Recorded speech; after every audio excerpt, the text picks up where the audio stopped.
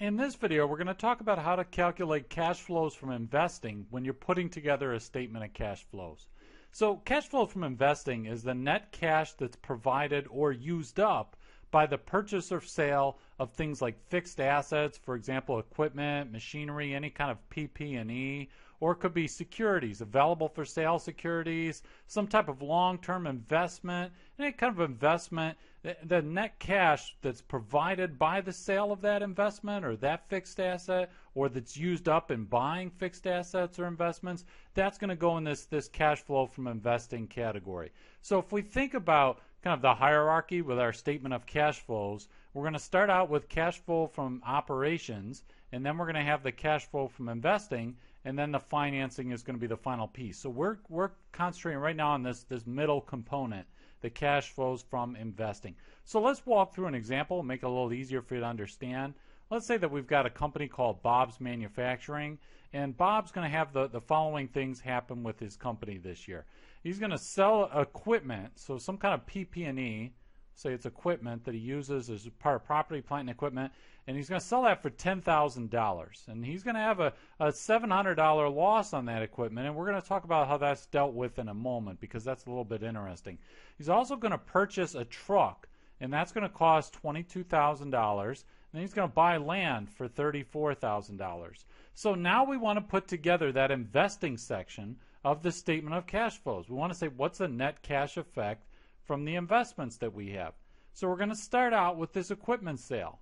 Okay, so we've sold this equipment and we've sold it for $10,000. So when we think what's the cash effect, well, our proceeds from the sale of the equipment is $10,000. Now you might think, hey, that's pretty simple, but what about this loss here?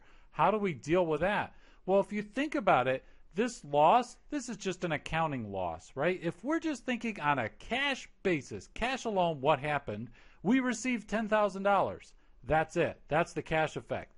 But this $700 loss, right? So this is an accounting effect, but it reduced our net income, right? Because it was like an expense almost, right? So it reduced our net income on the income statement. So what's going to happen is this is going to be added back, but it's going to be added back to net income as an adjustment in the operating section.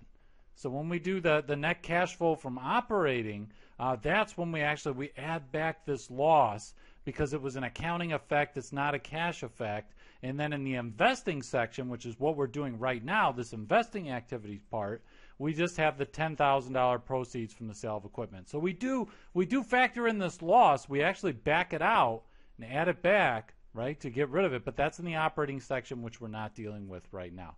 So we've got the $10,000 proceeds from the sale of equipment. That's a positive cash flow here.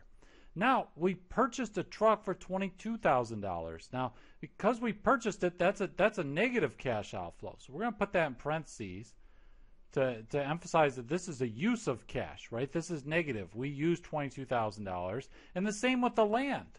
So the land was $34,000, but we paid that, and so we're going to have negative $34,000 here. So now what we do is when we do cash flows from investing activities, we want the net cash flow from investing activities. And so the net is going to be $46,000. Again, I'm just putting this in parentheses to emphasize that this is a negative number. What I mean by negative is we're saying it's the net cash used up by investing activities. So when we look at all our investing activities for that period, we actually used more cash than what we generated. Now, had it actually been the reverse, had this number actually been positive, if this was a positive 46,000, then we would say net cash provided by investing